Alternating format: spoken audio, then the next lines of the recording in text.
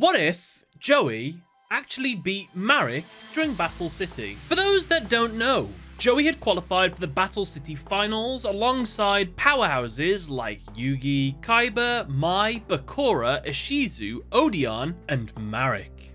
Whilst in the finals, Joey was able to defeat Odeon, though to be fair, a little bit of it was self-inflicted by Odeon. I guess that'll teach him for summoning a fake Egyptian god card. Following Odeon's defeat, the next opponent Joey would face was the big bad antagonist of the season, Marik Ishtar, who, let's get this straight, not only had a Millennium item, but he also wielded one of the Egyptian god cards, the strongest of the three as well, the Winged Dragon of Ra. Throughout their duel, Marik consistently toys with Joey, attempting to kill him not through life point damage, but instead through the Shadow Game's rather dubious effects. You see, the more Marik destroys, tortures, or inflicts damage to Joey's monsters, the more of that damage will be inflicted to him as well. Those are the Shadow Game rules, and due to this, Marik hopes to just straight up kill Joey before the Shadow Game takes his soul. However, this would ultimately come back to bite Marik, as he underestimated how resilient and stubborn Joey was. As after taking the full force of Ra's attack, to Marik's horror, Joey is still standing. And as Marik eloquently puts it, if he succeeds in attacking my life points, I'll lose the duel and my Egyptian god card! And so, Joey draws, he gets his Gearfried, the Iron Knight, summons it to the field, and attempts to declare an attack. However, at the last possible second, Joey collapses. Joey, no! Oh no!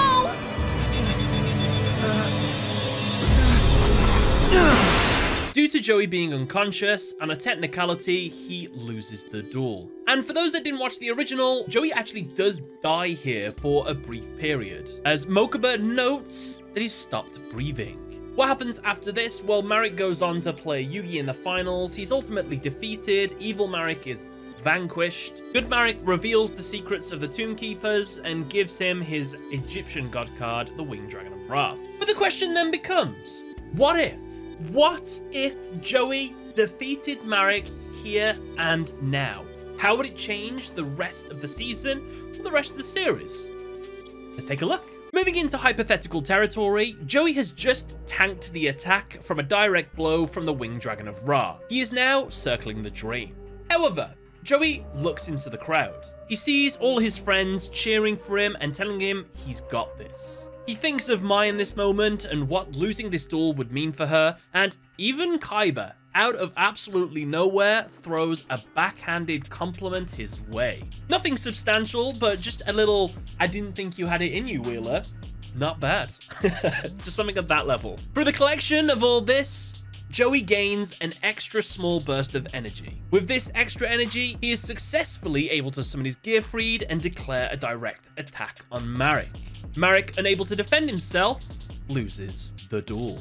So, what happens next? Well, obviously, Joey collapses. His heart can stop again. I don't really mind, sure. But he's going to be rushed off the hospital, and that's where Joey's going to remain for just a little while. Yami Marik, who had plunged this duel into a Shadow Game, well, since he was defeated in a duel, technically, the Shadows should take him. It is unclear if both Yami Marik and Marik would have died together, or if only Yami Marik would have died in this instance. If you're asking me my opinion, I think every time that Yugi and Yami were in a Shadow Game together, if they would have lost, they would have lost their souls together. I think the same would probably apply to Marik and maybe Yami Marik as well.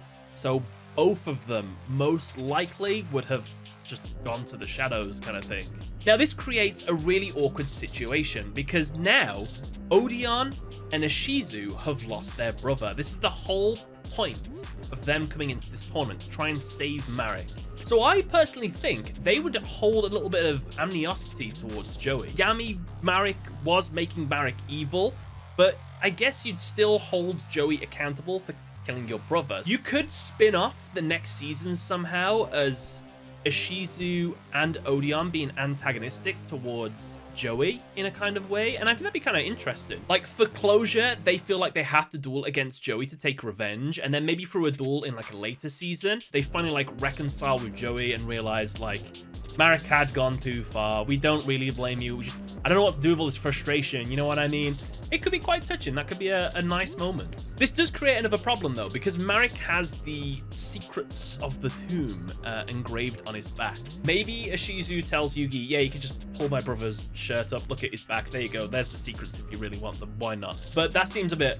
I don't think they'd do that. So it seems that the Pharaoh would either have to find another way to go to the afterlife at the end of the series, or ultimately, this means that the Pharaoh is stuck in the present throughout the rest of little Yugi's life, I guess. Now, it's possible that good Marik could have survived the defeat at the Shadow Game. Joey does survive as well after he lost the Shadow Game in the original timeline. But to be fair, he collapsed before the final life point damage was dealt, so it might have been like a Shadow Game loophole. Like, he would have died, but because he collapsed, they're like, all right, he's in a coma, he died for a bit. The Shadow Game's like, that's good enough for me. I'm sure he won't recover from that. So, I mean, it's possible. Now, this is the part I think you've all been waiting for. I think Kaiba would be the one to do this, because he just don't care. He goes up to the unconscious or dead Marik, takes the Winged Dragon of Ra, and says, this is Joey's now. He thinks he's going to win it off him later, but that won't happen. He goes to the unconscious Joey and just puts the Winged Dragon of Ra next to him.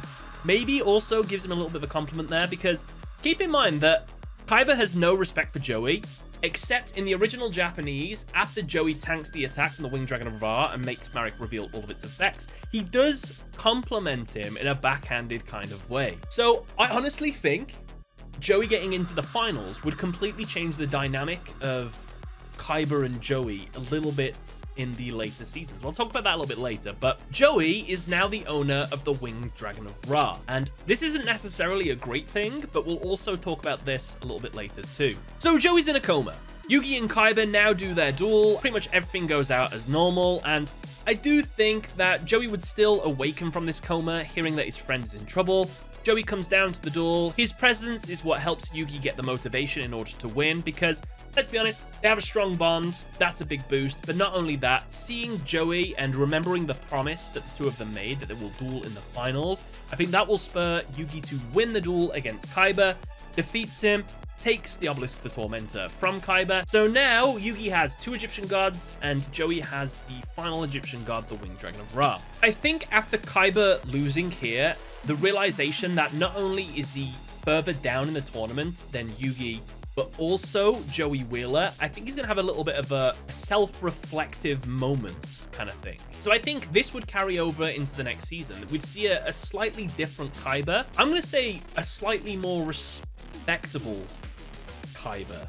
And that's really hard to think. It's like a mutual respect. He doesn't like them that much still, but you know, I think it's a big deal for Kaiba. I don't know, I think so. Now, it is the Battle City Finals. Yugi versus Joey. No stakes at all, just a big duel between 2 best friends. And a follow-up to their original duel that they had all the way back in Duelist Kingdom, and what Yugi and Controlled Joey had in the middle of the season as well. While I'm not about to guess the whole duel, I can make some educated guesses on some things that probably would happen, like some iconic moments. At the very least, I think Yugi would get out Red Eye's Black Dragon against Joey in the duel. I think this is a crucial moment where Joey will defeat Red Eyes in battle, and then he will steal it from Yugi's grave somehow. The way the old school Yu-Gi-Oh used to work is if you have a monster that you've taken from your opponent and it goes to the graveyard, it goes to your graveyard. So you kind of own that card for the rest of the duel. So I think that will be the catalyst for, spoilers, I think Joey still loses this duel, but at the end of the duel,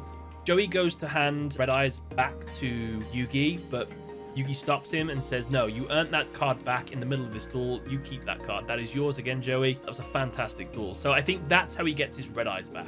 I think it would have been a sweet reference to their first duel if Joey got out Time Wizard again and did the Time Roulette on Dark Magician, and Yugi gets out the Dark Sage, but Joey had a backup plan to punish Yugi for doing the same play kind of thing. I thought that would be quite cool if he did something along those lines. And of course, because this duel is the accumulation of everything that Joey has learned throughout the entire season and all the things he's built up, I think Joey gets out every single one of the ace monsters he has earned throughout this tournament. And by that I mean all of them out at the same time. Insect Queen, Jinzo, and Legendary Fisherman all on the field at the same time. But that is not the big moment. The big moment is possibly when he tributes all 3 of these monsters to summon the Winged Dragon of Ra. You thought I'd forgotten about it, didn't you? No, I hadn't. Fun fact, by the way, the Winged Dragon of Ra would have had 6,450 attack points had it been summoned this way, but we need to talk about it. The big issue with Joey inheriting the Winged Dragon of Ra is he doesn't know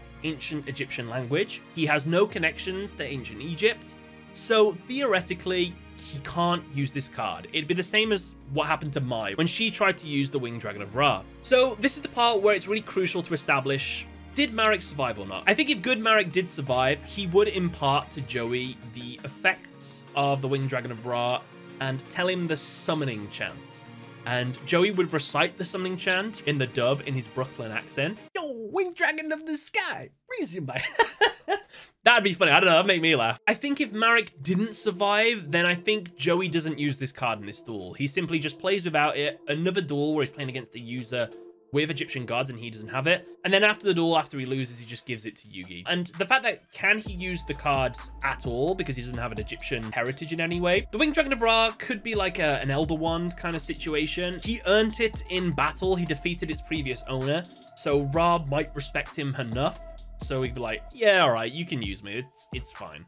But let's just say that Joey does have the Winged Dragon of Ra. I think he plays it like completely differently to how Marik did. Marik's whole like play was dumping the Winged Dragon of Ra in the graveyard, bringing it back with Monster Reborn, and then just trying to abuse the opponent at time. I think Joey makes it legit. He puts 3 monsters on the board, he summons it, he actually gets the attack boosting effect, which Marik hardly ever did. But I think ultimately Joey would be defeated by the Pharaoh, and it would end with Yugioh still the Battle City champion. Joey gives Yugioh the Winged Dragon of Ra. Yugioh declines the Red Eyes Black Dragon and says that you've earned it, Joey, you can keep that card. And the duel ends there.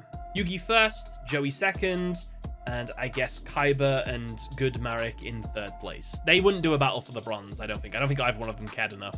After this tournament, I think the rest of the series just plays out exactly how it did. I mean, nothing's really changed. I think maybe how Kaiba perceives Joey might change slightly for the upcoming seasons. And depending on if Marik died, maybe the very end of the series might have changed as well, but that's dependent on that. And I think the big change would be moving into Yu-Gi-Oh! GX. When Kaiba creates Duel Academy, he makes the 3 Dorms. He puts the best Storm as Obelisk Blue because he used it. He puts the second best Dorm as Slifer Red because Yugioh. And then he puts the 3rd worst one as the Winged Dragon of Ra because it was Joey's card. So that means when Jaden goes to Duel Academy, he gets put in the worst Dorm. Jaden is now a Ra yellow to begin with. I think that's kind of funny. Is there anything you want to add, or do you want to argue against any of my points? More than happy to hear them in the comment section below. If you want to check out another what if, well, what if Exodia the Forbidden One wasn't thrown into the ocean? How would the series have played out then? But thank you all for watching, guys. I hope you all enjoyed the video. Catch you later.